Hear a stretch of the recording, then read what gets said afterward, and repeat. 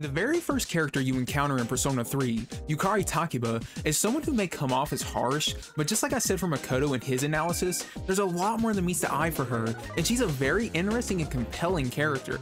She went through a massive character arc, and it's one I love a lot for how realistic it feels. In this video, I'll be going over Yukari's growth as a character, and as always, I'll also be going over the mythology and reasoning of her Persona choices as well. We'll be going over Persona 3's The Journey and The Answer. I won't be going over Arena or the other spin-offs in this video because her character arc is more or less complete by the end of The Answer, so it's a bit redundant to go any further than that in my eyes. Also, like my two other Persona analysis videos, I'll be using the movies and the games as a reference since they both do a good job of developing her as a character. There's a lot to uncover and I don't want to waste any of your time, so let's get into the background of Yukari. Yukari is a complicated girl with many internal problems that she tends to hide behind her upbeat and cheerful personality. She's an archer at her school Gekkoukan High, and that alongside her personality and appearance makes her popular as a result. On the surface, she seems to be fairly easygoing with a healthy outlook on life, but on the inside, she struggles with loneliness and fear because of her past.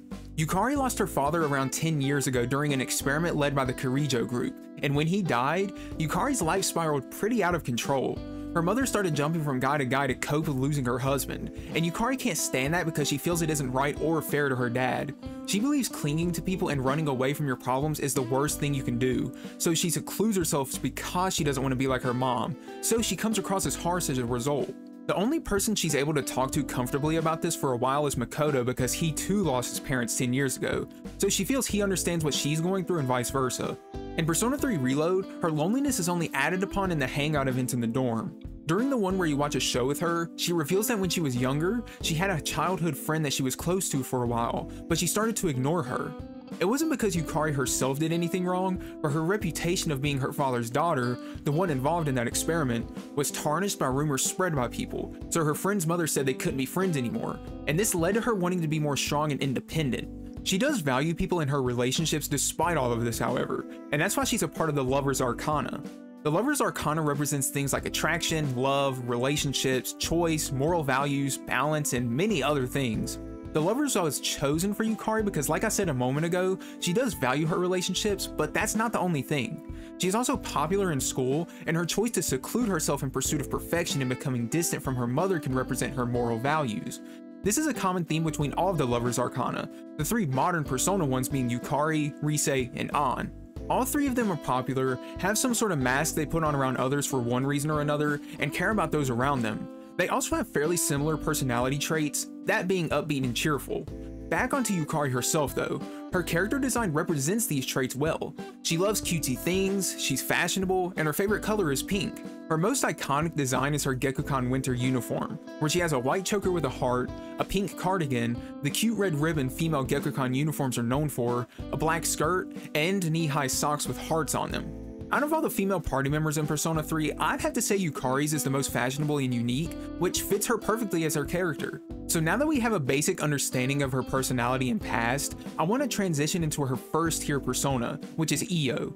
Io was a mortal lover of Zeus, an Argive princess, and an ancestor of many kings and heroes. She was a priestess to Hera, the goddess of marriage, women, and family, and Hera was the wife of Zeus.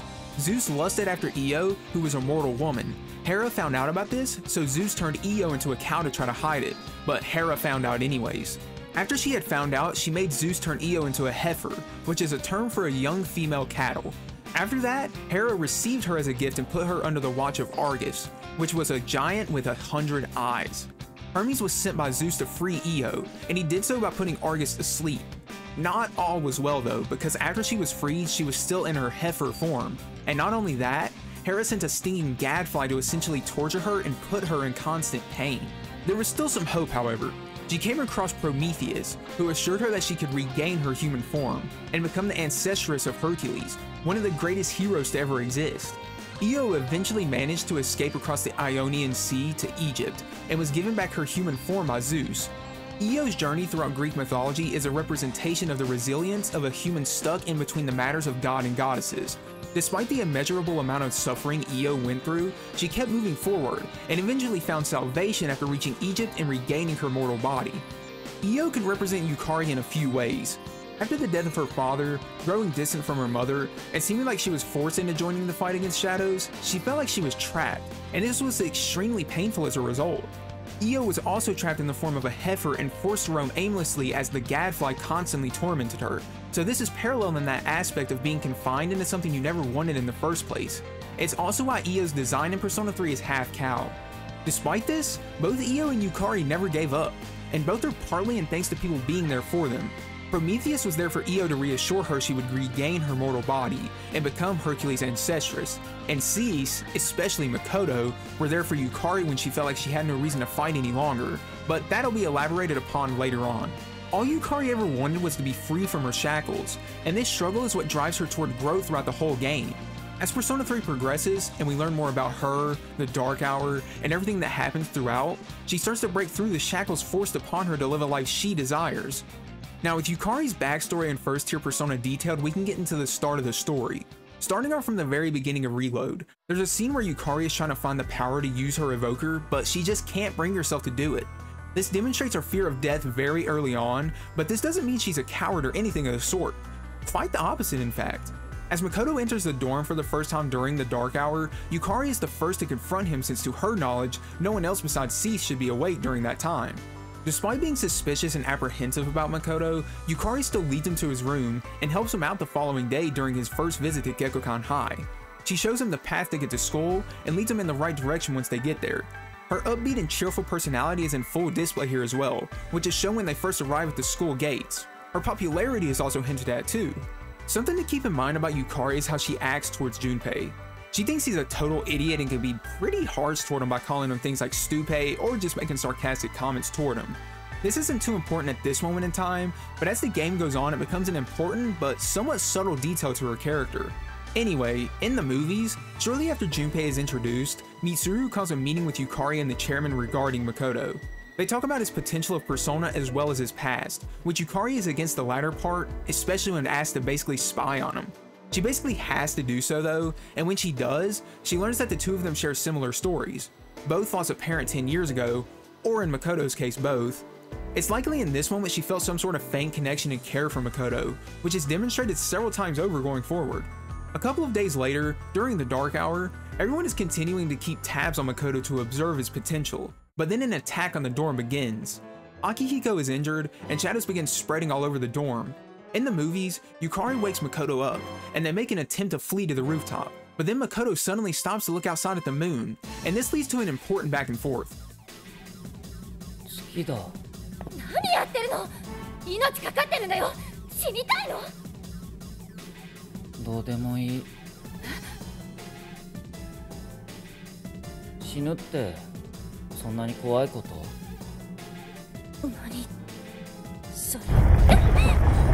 Once they make it to the rooftop, a massive shadow of the Magician Arcana makes its appearance.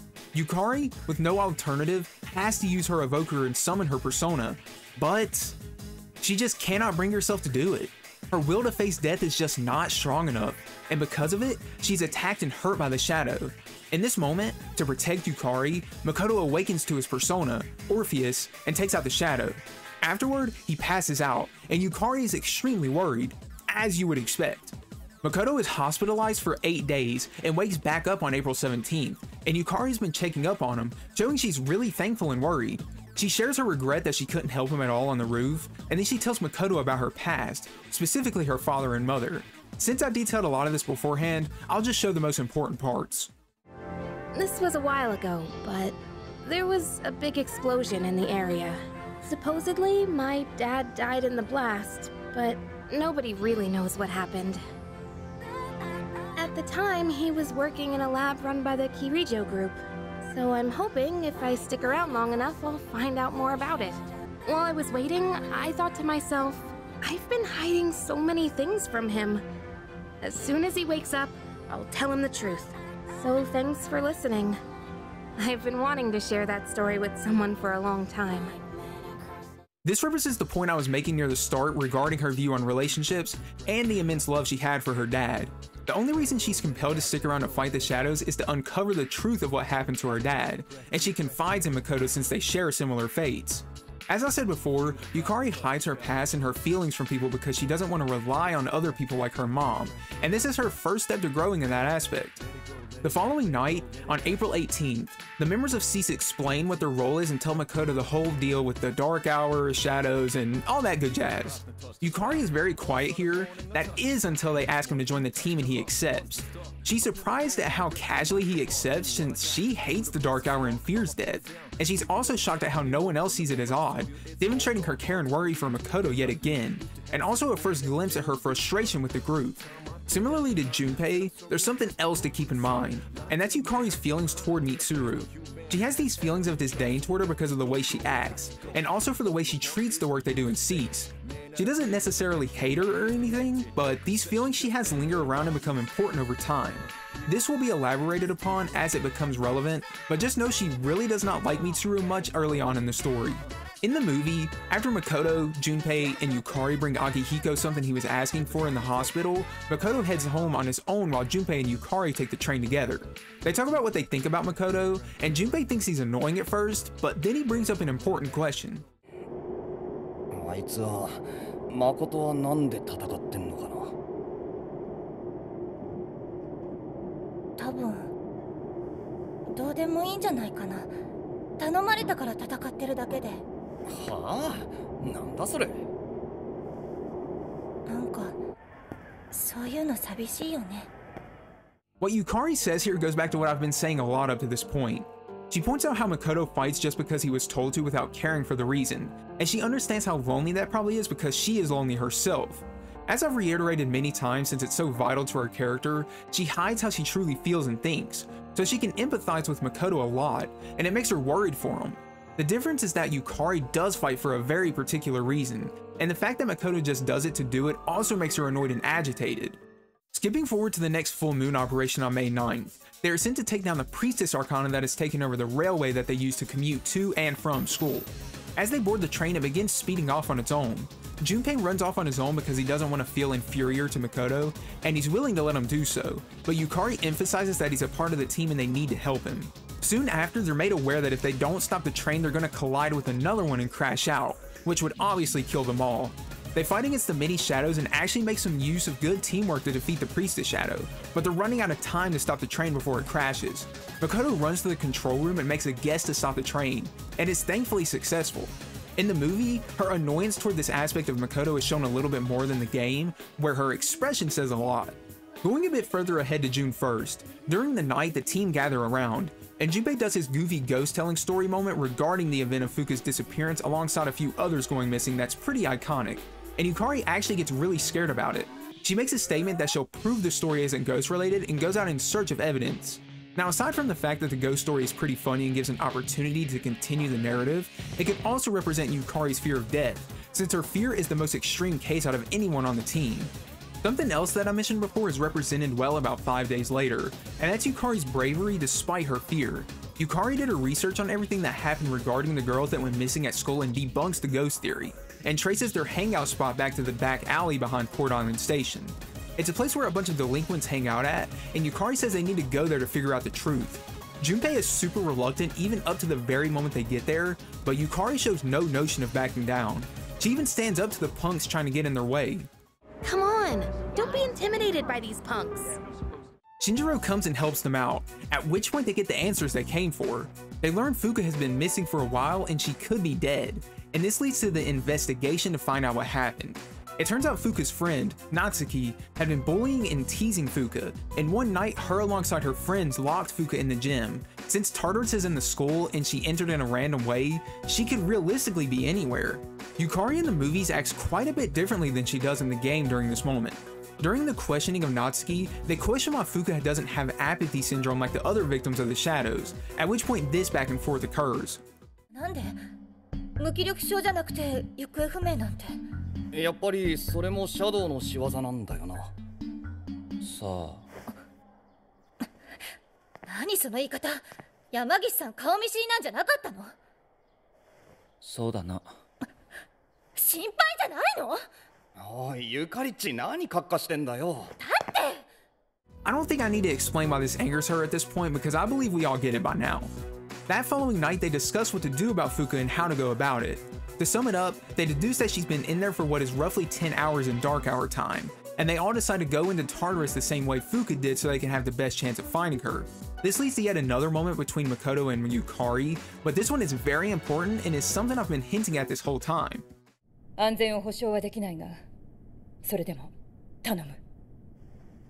わかりました。本当に分かってるの？どうしたんだよ、ゆかりっち。私は真田先輩みたいに立派な決意みたいなのないけど、それでも自分の力で助けられる人がいるなら助けたいって思う。山岸さんのことも助けてあげたい。どうでもいいくせに頼まれたから戦うだけなら来ないで。そういうのすっごくイライラする。わかった。さっきのは言い過ぎなんじゃねえの？怖いの。このままじゃ結城くん、自分では何も考えないまま戦って、それでいつか遠くへ行っちゃいそうで。考えすぎだって。So Yukari hasn't been harsh or emotional just because she doesn't like the things Makoto does or anything like that, but she's just genuinely scared that he's going to end up dead someday if he keeps blindly following orders and getting into fights the way he does. And to be honest, she's completely valid in feeling this way because she's right. Even in the very first fight he had that Yukari witnessed, he exerted himself so intensely that he got hospitalized for days. So obviously she doesn't want to see something just as bad, if not worse, happen, especially since she can relate to what he's going through. Swapping back to the game version, everyone infiltrates the school at night, and they end up inside of Tartarus. That is besides Mitsuru and Yukari, who stayed at the entrance to keep an eye on things from afar in case something went wrong. Yukari is not fond of the idea, not only for the fact she wants to help out in Tartarus, but also because, as I previously mentioned, she doesn't have the best view of Mitsuru at this point in the story. It doesn't help that it just so happens to be a full moon that night, so the two of them get attacked by the Emperor and Empress arcana. Thankfully, after the help of Fuka's new power, Makoto, Junpei, and Akihiko were able to defeat it. Now you might be wondering why I'm detailing events like the fight against the Emperor and Empress arcana even though Yukari played a minimal role in that fight in particular. Well, we're getting to that point soon. Before that though, I want to show one more thing from the movie version of this. After Fuka is rescued and returns to school, Makoto smiles after seeing her, which makes Yukari very pleased. It shows her that Makoto has grown and that he really does care, and that allows her to trust him more as a result. Just like they did for Makoto, the team makes an effort to recruit Fuka to their ranks. Again, Yukari is shocked that she's so willing to join. She's still against this kind of thing in particular, and she feels like the fight against the Dark Hour is being forced upon them by Mitsuru and Akihiko. Once Fuka joins the team, Yukari confides in her about how she feels about herself, and it's a really great piece of dialogue. You're a really hard worker, Yamagishi-san. And you've got an amazing ability too. Now that I think about it, everyone in this dorm is pretty amazing, huh? Sanada-senpai is hands down one of the strongest. And our leader has a power unlike anyone else's. I bet Kirijo-senpai is strong too. And Junpei, well, he's whatever. But what do I have? I'm only half the person everyone else here is. I couldn't even do anything the last full moon. Maybe I don't need to be here after all. That's not true at all. Huh? I was told that a persona is the power of the soul, also known as your other self. That's why I think a person's personality and feelings are reflected in their persona. For example, Takeba-san, your persona has healing powers, right? That's because there's a kindness in you that no one else has. I'm not kind at all. I just don't want to see anyone go down or get hurt, that's all.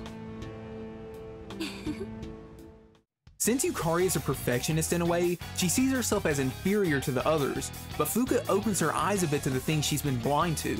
It's also amazing because she's slowly beginning to open up to not just Makoto, but the rest of the team as well.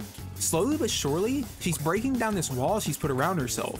What Fuka said also gets proven that very same night because in Reload, on June 13th, S.E.E.S get access to their new uniforms and theurgy ability.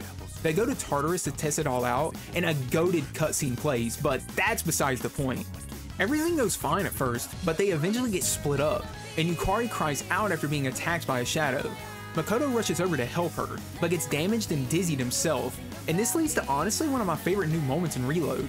After Makoto gets down, Yukari vents out her frustration that someone is always protecting her and getting hurt because of it. So in the only time I can think of in the entire game, she uses direct commands on her own to knock the shadow off its feet, heal herself and Makoto, and then becomes the first out of anyone in S.E.E.S to make use of the Theurgy ability.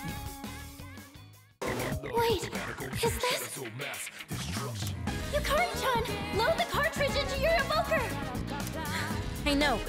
Now's the time.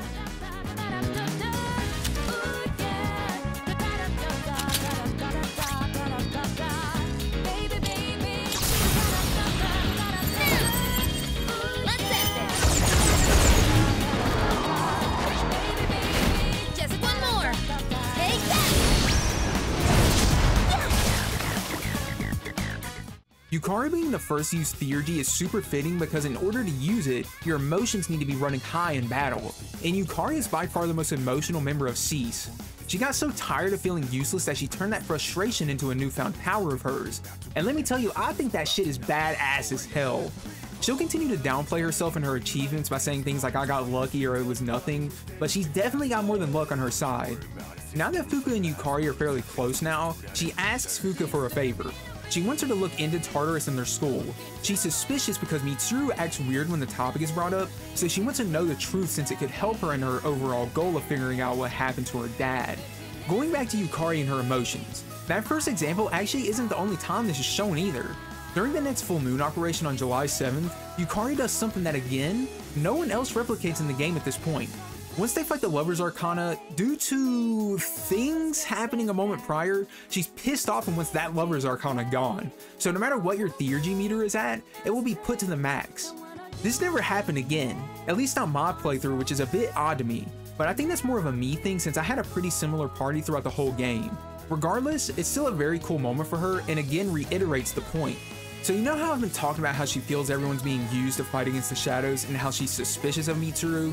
Well, all of that was a build up to this moment. On July 11th, everyone has a meeting to discuss the previous full moon operation, and this is where Yukari brings up all of her suspicions. She deduces that the accident from 10 years ago has something to do with the Dark Hour and Tartarus, and that Mitsuru has been hiding this from them. She explains that the accident from 10 years ago was a result of experiments conducted by her grandfather. They were collecting shadows, and suddenly an accident occurred, which led to the creation of the Dark Hour and Tartarus. We know that the accident was a result of Yukari's father, but I'll get to that in a moment. The experiments were being conducted at the school, and that really pisses off Yukari because it really does come off as her being used, which is very understandable because she kind of was. The only reason she's able to calm down at all is because it wasn't really their fault in the first place, so she can forgive them a little bit. Some people might get annoyed at Yukari for how she acts in moments like these, but let's seriously think about this for a minute. You know your father died 10 years ago while conducting an experiment for the Kirijo group, which is Mitsuru's family, and you find out she knew something about it that she didn't tell anyone. Now also imagine that learning the truth about the whole incident is your only reason for fighting. Now if you ask me, I think that's more than enough of a valid reason to get a little pissed off in that moment where you feel you've been deceived. And it isn't like Yukari hates either of them even then. Before they go on the trip to Yakushima, Yukari goes up to Mitsuru and apologizes to her for the way she acted during the meeting, and Mitsuru reveals that there was one person who survived that incident, and that was her father, which somewhat changes her perspective on Mitsuru, both positively and negatively. Of course, she still doesn't like the fact that she was left out of the loop, but it explains why she's so adamant about getting new members to explore and end the Dark Hour. Unfortunately, we gotta go right back into some more bad news for Yukari. During the Yakushima trip, Mitsuru's father decides to tell everyone the truth about what happened 10 years ago, and what is shown as a big moment for Yukari's character. To sum it up, the recording seemingly incriminates Yukari's dad as the reason for the Dark Hour, the shadows existing, and the death of many people.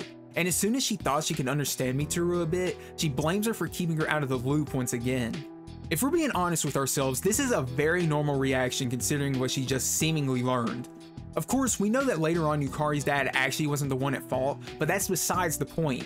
In Yukari's eyes, she was left out of the loop and used to clean up the mess that took her father's life in the first place. And not only that, everything she's had to endure up to this point was seemingly because of him as well.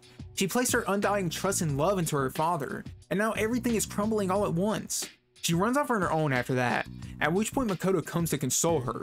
As I've said, they share a similar past, so she doesn't feel as bad about telling him about how she feels. She tells him about all the things I said a moment ago about how she feels, but to a deeper extent, and I love this scene. She feels as if she's lost a reason to fight, and she feels jealous that Mitsuru's father got to live but hers or Makoto's didn't, at which point she feels terrible for even thinking that. Well, let's just say that didn't age well, but you know.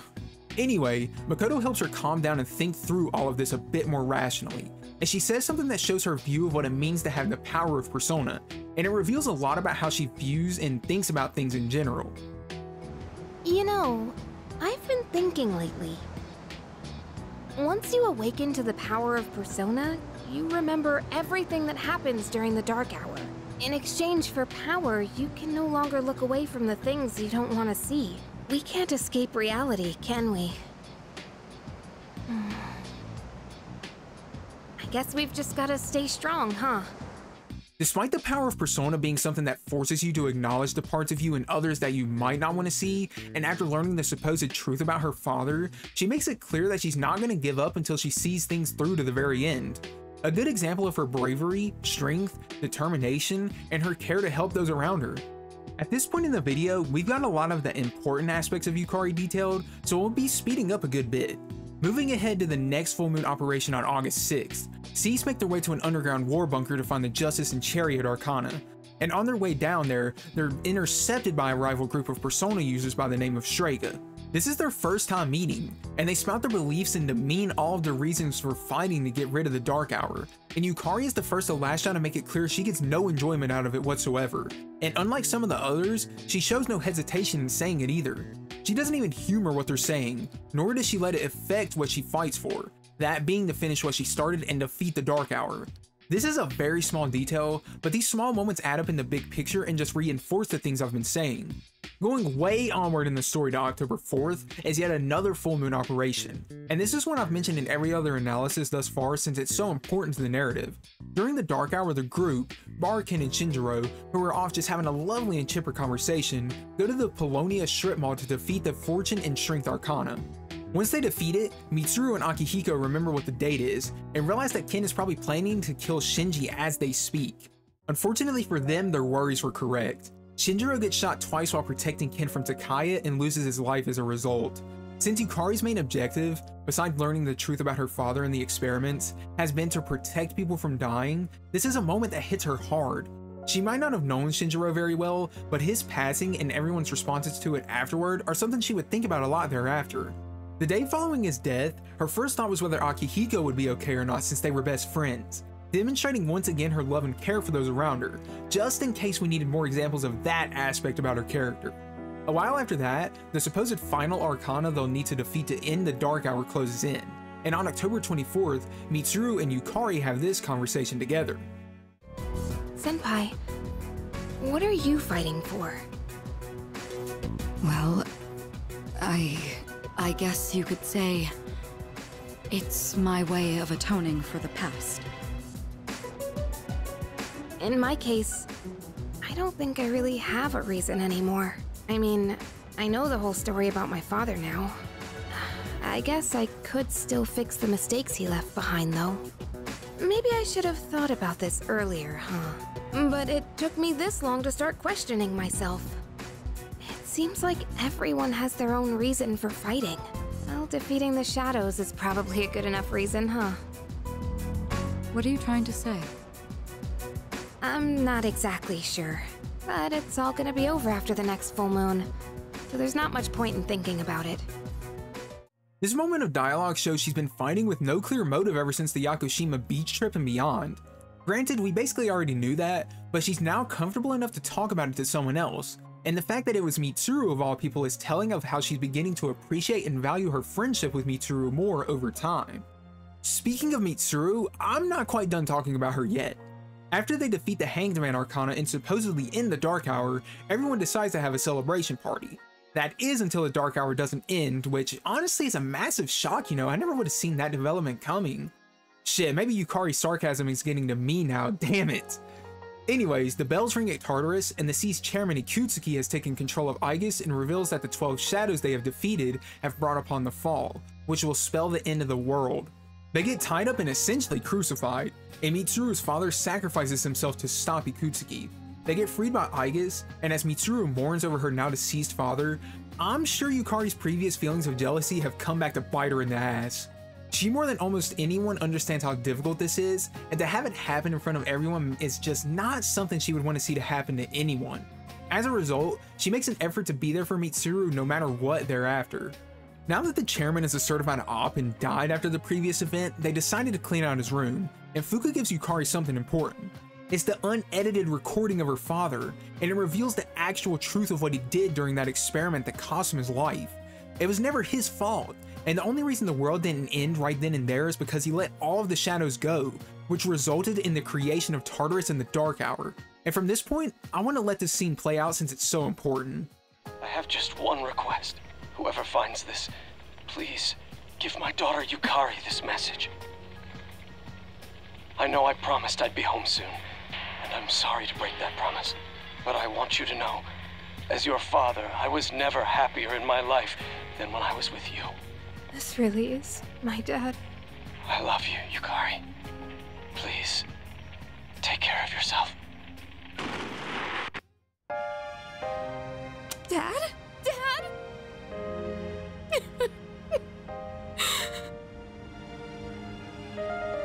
I know one thing for sure now. I was right to believe in you. I'm doing okay. It took a while, but I finally got your message. So Yukari, having now found the answer to the question she's been fighting and looking for this whole time, awakens Io into Isis. Isis was a goddess in ancient Egyptian religion that was the wife of Osiris. They were one of the most worshipped deities, and Isis inherits aspects from other goddesses. Osiris was killed by Seth, and so Isis traveled all across Egypt to recover his body, and then revived him with her magical ability. Her reputed magical power was greater than that of all other gods and goddesses, and she was said to protect the kingdom from its enemies, govern the skies and the natural world, and wield power over fate itself. This point in particular is demonstrated not only by the previous events of the game, but by her undying will to stand up to the fall and the unknown forces ahead of her as the rest of the game goes on. She's also by far the best magic user as far as stats go, with the highest one by far, and she's also by far the best healer in the game. Whether or not she's the best support is debatable, but I'd say she's that as well. Her having power over fate itself is really big when you think about the fact that fate brought her into the fight against the Dark Hour and the Shadows itself.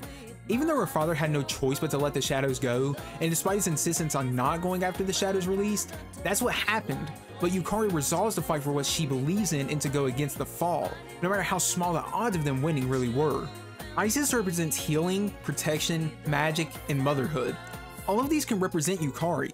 As I mentioned before, Yukari is by far the best healer in Persona 3, she has the highest magic stat, and her personality trait is to prevent anyone dying, so she's a protector. Her protective nature is also shown in the answer, but I'll touch on that when we get there. Motherhood is the one that might be surprising, but Yukari shows interest in becoming a mom in Persona 3 during her social link, so that aspect is pretty accurate to her as well. Isis is the mother of Horus, and is said to have given birth to him in the Nile Delta, and in some stories is said to have wandered with humans to protect him. This demonstrates Isis's compassion, which can also represent how once she awakens to Isis, she becomes more compassionate too. A good example is what I mentioned way earlier on in this video, and that being how she treats Junpei. She doesn't call him Stupe anymore, and she doesn't really tease him much at all as the story goes on. It's a good demonstration of the growth of her heart and why she awakened to Isis of all figures. Yukari's awakening to Isis is really cool because unlike Aigis, the previous character I analyzed, her reason for fighting actually does change drastically. At first she was just using S.E.E.S to find out the truth about her dad, but now that she's found out the truth and became so much closer to everyone, she wants to fight to finish the mess he was unable to clean up himself. It would be her way of finding closure, and I think it's really cool to be honest. Now that Yukari awakened to her ultimate persona and she has a reason to fight back, she decides to help Mitsuru out in her troubling time. Like I said, Yukari understands what she's going through, and she's not going to allow her to be alone or give up. When she hears rumors of Mitsuru wanting to flake out of the Kyoto trip, she's there for her and convinces her to come back anyway. And it doesn't stop there either. During the Kyoto trip, while Mitsuru is out at the riverbank by her lonesome, Yukari comes to console her just as Makoto did for her. I'd love to let this entire scene speak for itself, but for the sake of time, I'm gonna paraphrase a little bit of it. Basically, ever since that incident 10 years ago, Mitsuru's father had the look of a dead man on his face. and the only reason she became a Persona user in the first place was to protect him, but in her eyes, she completely failed. Now she feels like she has nothing to fight for, and now that the reason she and everyone were brought together is gone, she doesn't see any reason to be friends or be together. Now from this point, I'll let the scene speak for itself.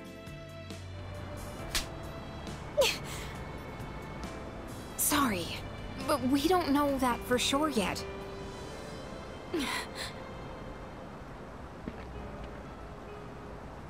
You know, I used to live around here. After my dad died, my mom spent all her time throwing herself at random men. I couldn't stand seeing that side of her, so I used to come out here to the riverbank to get away. At that point, believing in my dad was all I had. Your father only did what he thought was best. He was involved in dangerous work, but in the end, he fought to make things right. He believed the shadows needed to be stopped, even if it meant losing his life. That's why I choose to fight. I'm going to destroy the Dark Hour and finish what my dad started. Finish what he started. That's all I can do. That we can do, right, Mitsuru-senpai? Takeba.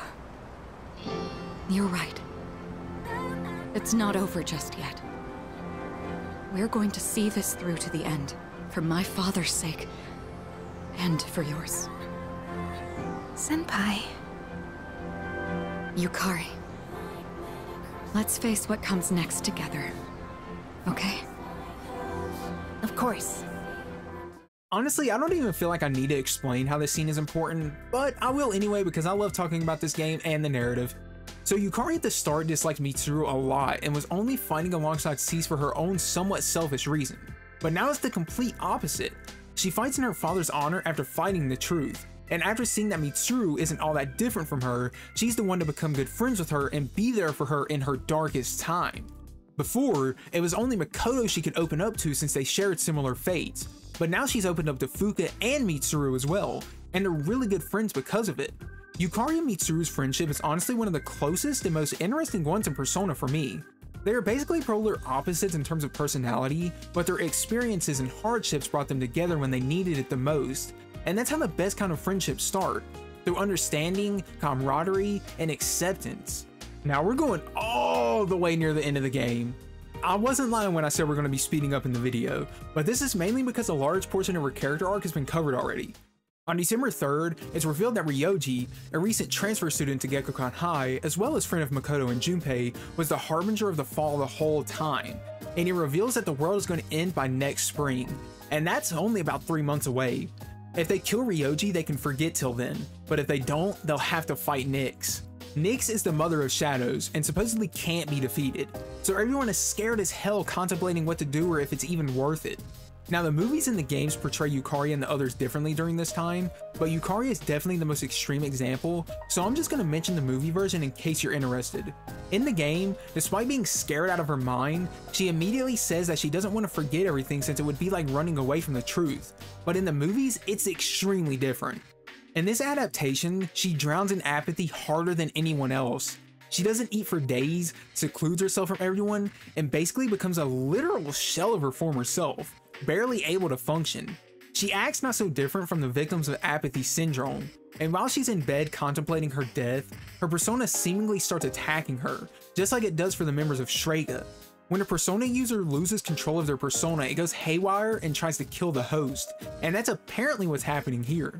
Thankfully, this was just an illusion brought on by unrest and lethargy from not eating or sleeping, but the fact her apathy got to that point is really telling of how bad she's off in the movie adaptation. Something to keep in mind is that in the movie, she hasn't actually seen the recording of her dad yet, so she's been fighting without a clear motive this whole time. And when she finally does see the recording, she breaks down into tears.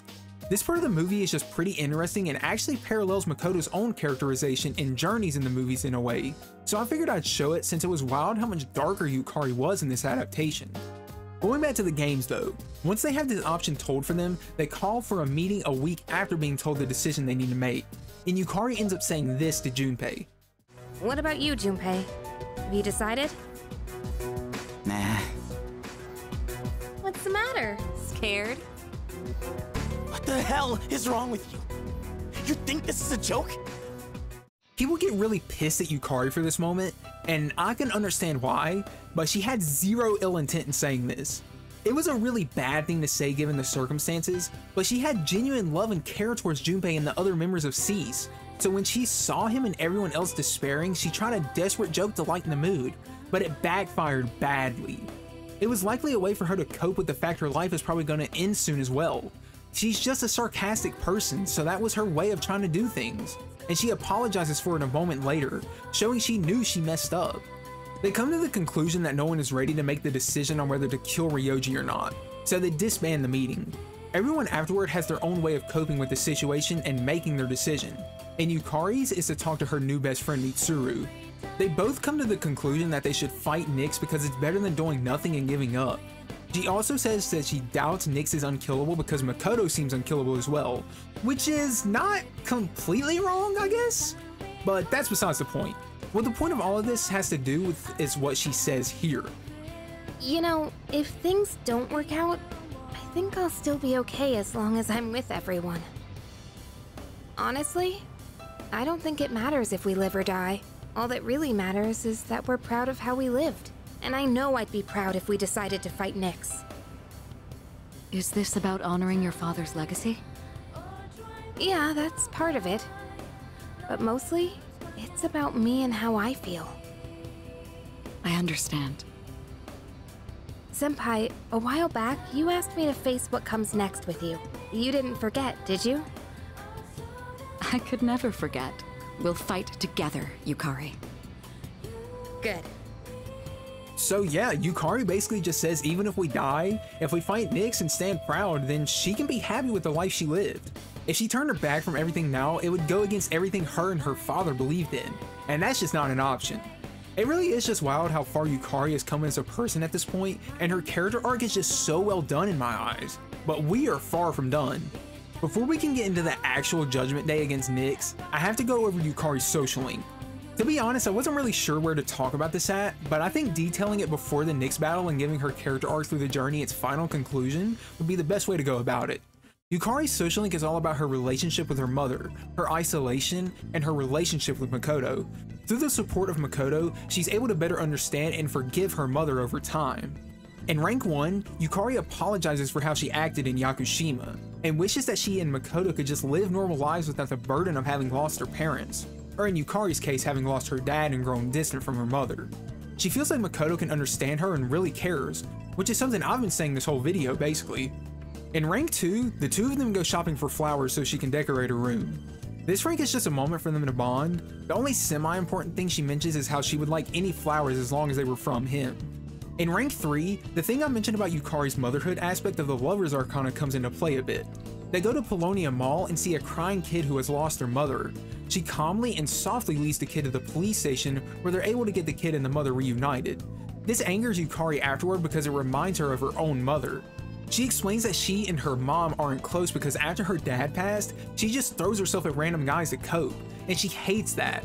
She then says Makoto is the only one she has told, which at this point in the story that's just not true, but we'll forget that for now. This moment shows her great trust in Makoto. In rank 4, Yukari's mother calls her, and she's very direct and to the point, demonstrating just how bad the relationship is right now. She tells Yukari that she wants to get remarried, and that angers Yukari enough to end the call off without telling her to ever call again. The remarried part doesn't bother her, but the running away from her life by jumping from person to person is the bothersome part.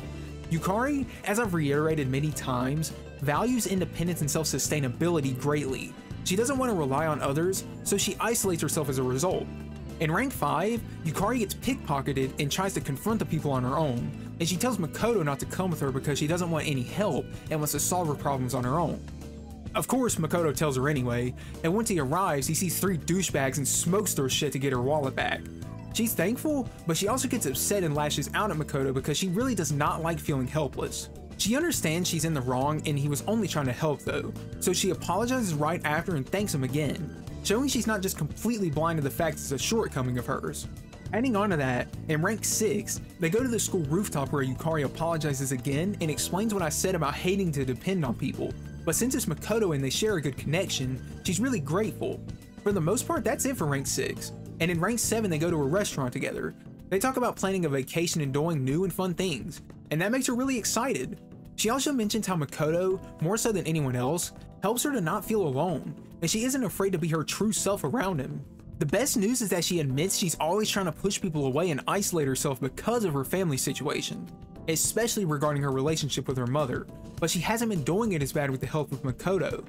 This is represented hella times over in the game with the Yakushima trip, her becoming closer with Fuka, and eventually becoming best friends with Mitsuru. The fact she directly acknowledges this is amazing and is a big step toward growth for her. In rank 8, Yukari gets a call from her mother regarding the remarriage.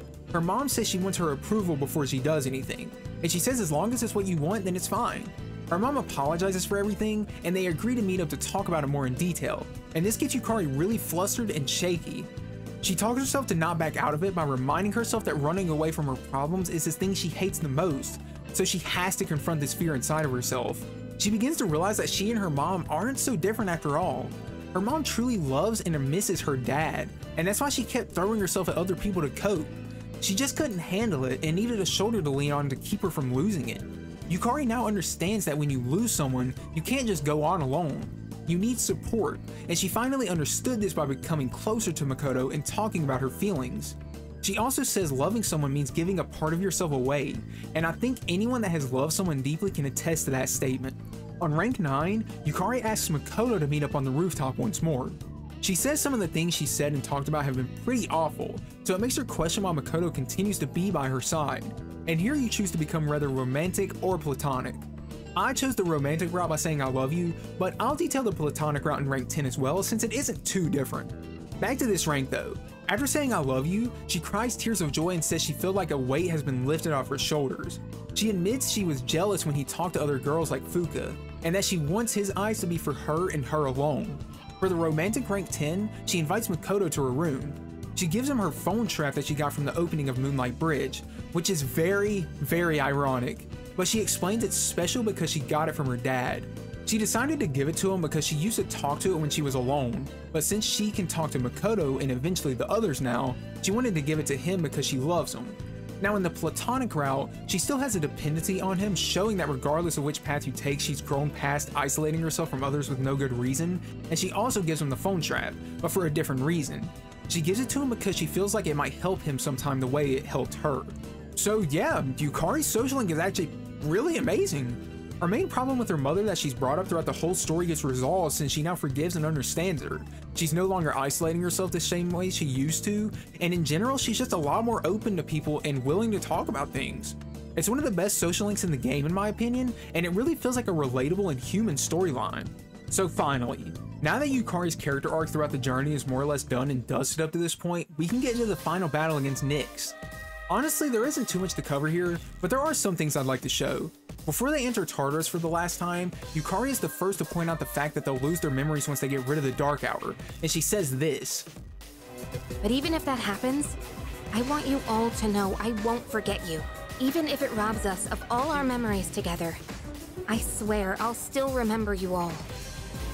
They all agree to meet on top of the school during graduation day, but before they can think about all that, they have one last hurdle to cross. In this final fight, everyone is at max power and ready to kick some shadow ass, and Yukari is no exception. In the movie adaptation, Yukari, Mitsuru, Ken, and Fuka fall behind to give the rest of the team time to get to Nyx, and they have a really cool moment together, demonstrating their undying will to win.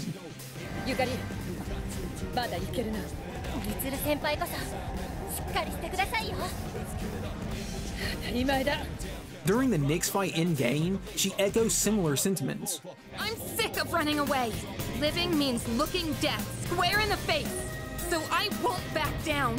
Not even from you. After they fail to defeat Nyx, Makoto awakens to the Universe Arcana in order to save everyone, and manages to seal Nyx with this newfound power. Afterward, sees her transported to a beautiful space, and at the thought of him being dead, Yukari is the first to not believe that he's truly gone and calls out for him, and gets a response indicating he's okay. They all regroup outside of Tartarus safe and sound and have a wholesome moment together. After coming out victorious, everyone forgets their memory of everything regarding the Dark Hour as Yukari pointed out before. Despite this, come March 4th, Yukari asks Makoto for help with something. She wants him to meet her mom with her so she can have the courage to face her and make things right after all this time. And she fears if she goes alone, she might make things worse. Whether you agree or disagree, it doesn't really matter because, I mean, you know. Come March 5th is graduation day, the day everyone agreed to meet on the school rooftop to celebrate their win against Nyx. During the ceremony, everyone remembers their promise, and they run to the roof where Makoto and Aigis are already waiting for them. And well, I think we all know how this story ends.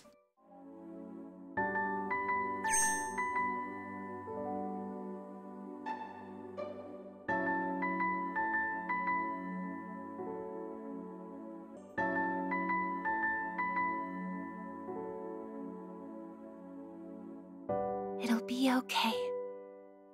I'm right by your side, here to protect you forevermore.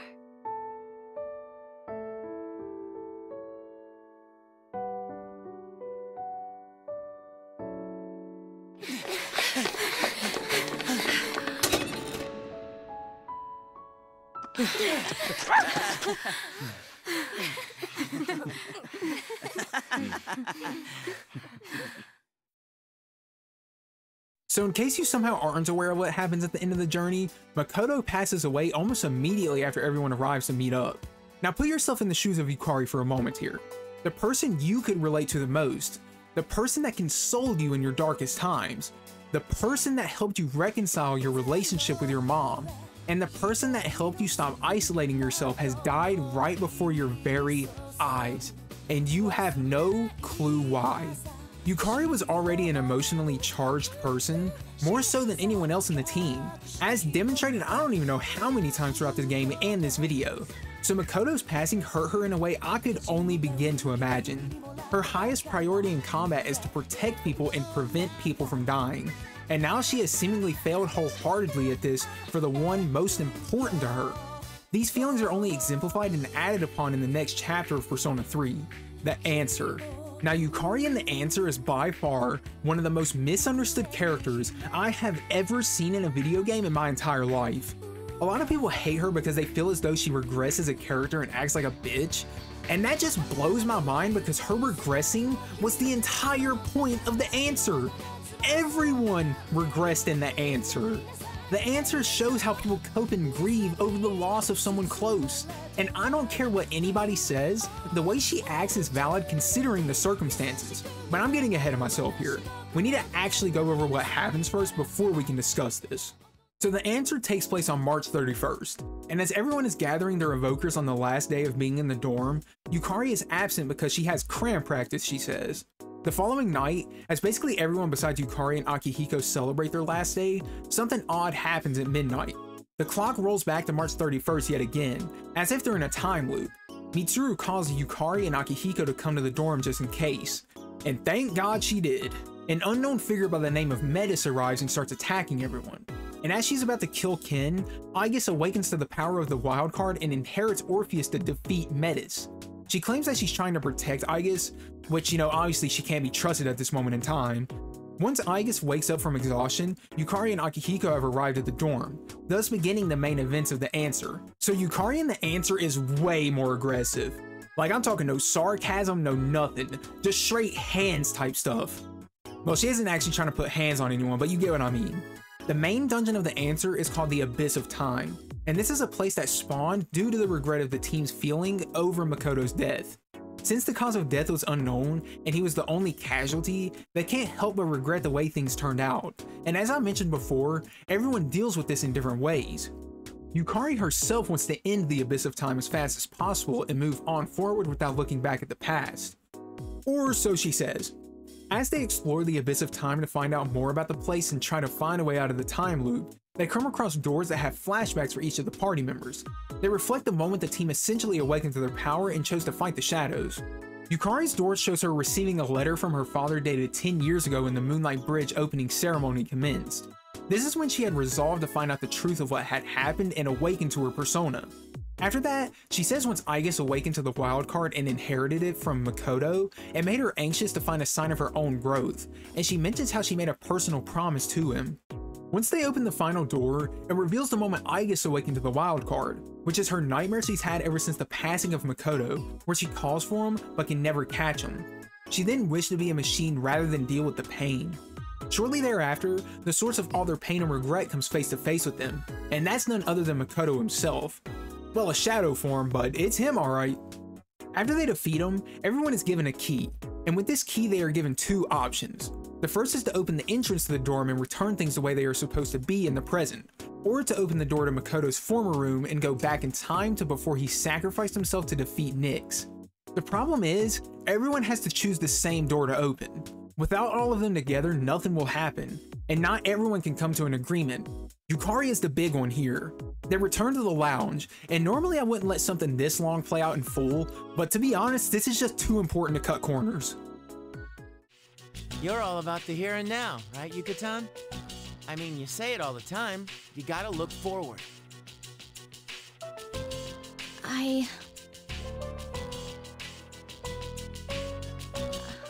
I want to go back to the time before the last battle.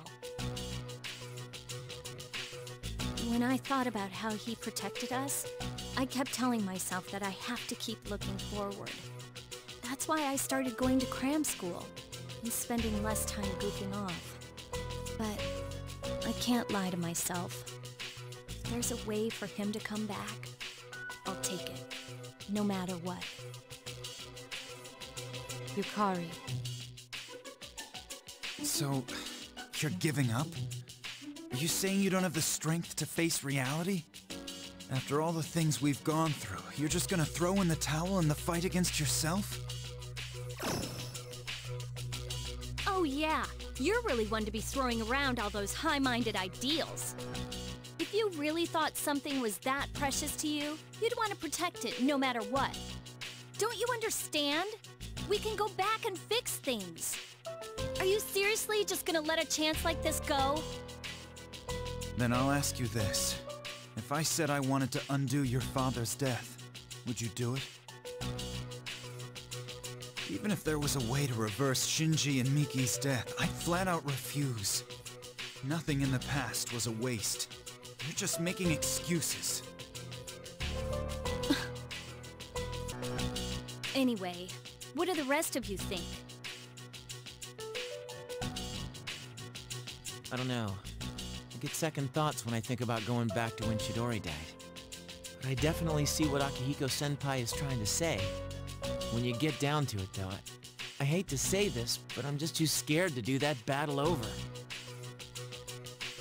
What's wrong with you? Are you saying you're scared to die, but it's okay if he does? That's not what I said. I mean, have you really thought this through? Going back to before that battle means we have to fight Nyx again. Did you ever think about what might happen if we lose this time? It's the same thing. Either way, all it means is that you're just scared. And you two are no better. All that talk about accepting the present is because when you get down to it, you only care about yourselves. So Yukari admits that she straight up just wants to go back and isn't taking no for an answer.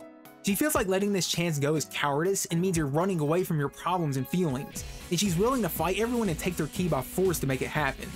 Now, while this is 100% regression of her character, it's still in line with everything she believes in and went through in the journey. She's always felt that running from your problems is the worst thing you can do, and in her eyes, letting Makoto die was the biggest mistake of her life essentially. She's completely indebted to him and can't accept the fact he's gone, so she blindly fights for the chance to see him again.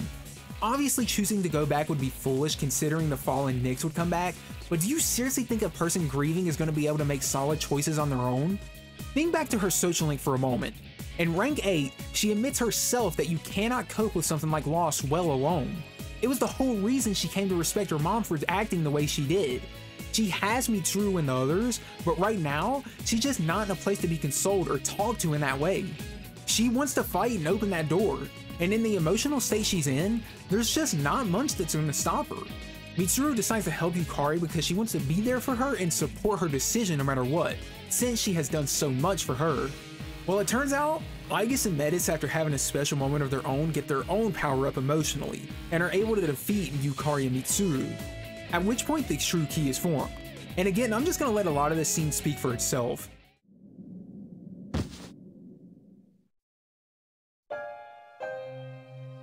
I want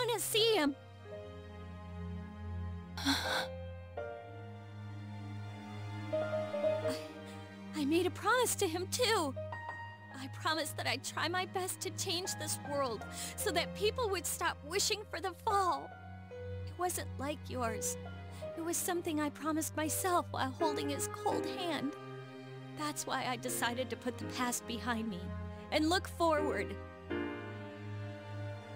Yukari-san. But I can't be that person. I want to see him. I don't care about anything else. I just want to see him again. Yukari-san.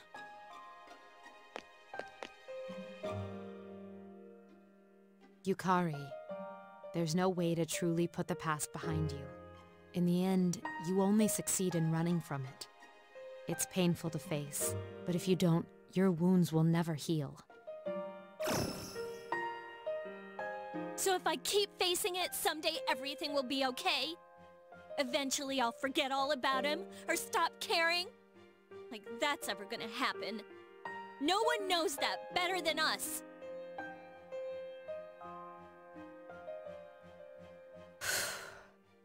You're right.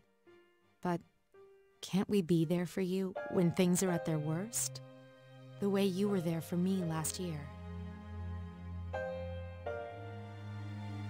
Huh? That may not have been what you meant at the time.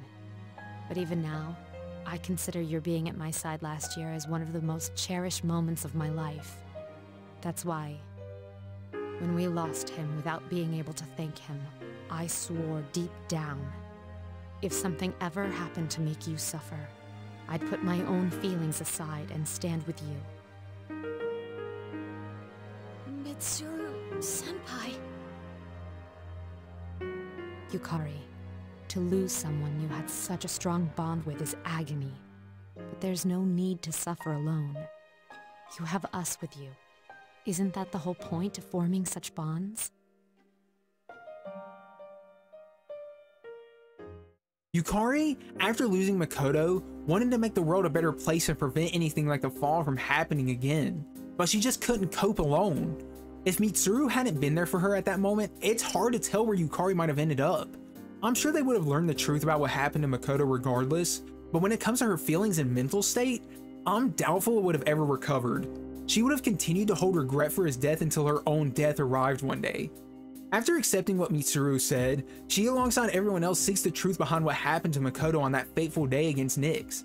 They open the last door, and it shows them that he used his power to seal Nyx from the will of the masses that wish for her to return, and Yukari reveals that she wished for death at some point as well. I think I understand. When your life loses its meaning, the fact of death can be kind of comforting. That lurking malice we're unaware of is strong enough to give birth to such a huge monster. And maybe that's just how it is these days. They decide to fight the will of the masses and actually defeat it. The monster hasn't disappeared forever, but Aigis points out that she's sure it can be fully defeated someday. Yukari then admits to Aigis that she was jealous of her for receiving Makoto's power. She was jealous, something that bothered her greatly throughout the journey as well. She was jealous that Mitsuru's father got to live, jealous that Makoto might be interested in other girls, and despite that, she recognized she was wrong every time. And this moment is no exception. Not only that, the blindness that came as a result of her grief has faded away as well. She understands that Makoto had to do it to save the world, and there was no alternative. With this new context of his death in her mind, she can see it in a much more positive light, and that gives her the strength to move forward and stop regretting the past. Once they use the key on the dorm entrance to return to the normal world, the truth of Aigis and Metis is revealed, and it's questioned whether Aigis will live now that she's got her answer to life. Before they return to the dorm, Yukari is the first to realize what might happen as a result and panics, and even when they do return to the dorm, she's the first by Aigis' side. When she wakes up finally, she says this to Aigis. We were so close to each other. We suffered over the same things. I feel pretty stupid now. I wonder why we both thought we were all alone. I guess we're more like each other than we thought. The following day, once everything returns to normal, Aigis cancels her transfer to the lab and decides to enroll in Gekkoukan High to be a third year. She wants to experience the world with everyone more, and Yukari offers to be her roommate because they're friends. I mean, you need one, right? But hey, No need to be so formal. We are friends, aren't we? Yeah, you're right. And that right there just proves why I think Yukari is so damn misunderstood. Yes, she regressed, but she quite literally admits that everything she felt and everything she did was foolish. She sees that she was in the wrong, and she now has an even deeper love and appreciation for Aigis, the one she held malice toward not even a moment ago. It's almost like grief and sorrow can cloud the way you think about things or something. The whole point of Persona is to be there for your friends in their dark times, and as soon as someone did that for Yukari, she changed, which reinforces the entire point of the franchise. Anyways, with that small tirade of mine done, Yukari's character arc is now complete, and boy was it a good ass character arc. When I started writing this, I really didn't expect it to come out to this length, but I just kept finding more things I wanted to talk about with her. Going from someone using S.E.E.S for her own somewhat selfish reasoning to what she is by the end of the answer that we just covered is honestly one of my favorite examples of the growth of a character basically ever.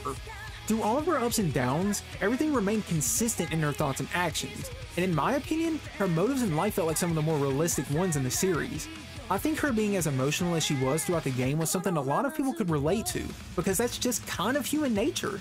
Of course, not everyone would be as emotional as her, but that's just a part of her charm if you ask me personally, and her social link and just overall story were so satisfying because of all of this. Her personas Io and Isis represented her so perfectly that it was honestly a lot of fun to read and make the connections. They really reflected her protective nature, and when you really think about it, Isis can explain why she wanted him to come back so badly. Isis roamed all across Egypt to find Osiris's, her husband's body parts, and then revived him with her magical ability. It can explain why she wanted to go back and save Makoto as well, since she had this deep love and desire for him, and just to protect those close to her in general. The way the backstory of the lovers reflected who she was with her character arc was just perfect as well. Breaking down the wall of isolation, coming to accept her mother for needing help in a dark time, and she herself coming to rely on others like Fuka, Makoto, and Mitsuru as the game progressed was honestly kick-ass, and I really enjoyed seeing it all develop. Her learning the truth about her dad as well and fighting for what he and herself wanted too? Oh my god, man, don't even get me started. I just think it's peak, honestly. Yukari went from a girl searching for the answer to her father's death to finding that answer through many ups and downs and moments of deception. From a girl that would isolate herself because of her fear and morals, to accepting her mother and herself for needing help. From a girl that really disliked someone like Mitsuru, to becoming friends with that very same person after realizing her faults. She was not and is not by any means perfect, but that's what gives her and all of the Persona cast their own personal charm. I don't want to keep running around in circles saying the same things over and over again though, so I'm just going to leave it at that. But I want to hear what you all think. Did you enjoy Yukari as a character? Did you enjoy the answer? Are you excited to see the answer get remade? As always, I love hearing what you all have to say on these videos, so I'm going to reply to every single comment you all drop. And I also want to thank you all for the support on the Makoto and Aigis analysis videos. It really truly means a lot to me. With all of that said, that's about all I've got on me for this video. If you enjoyed it, why not consider dropping a like and a subscribe? I would really truly appreciate it. Alright y'all, it's been your boy Yandere Gogeta, and I will see you in the next video. Peace out and have a great day.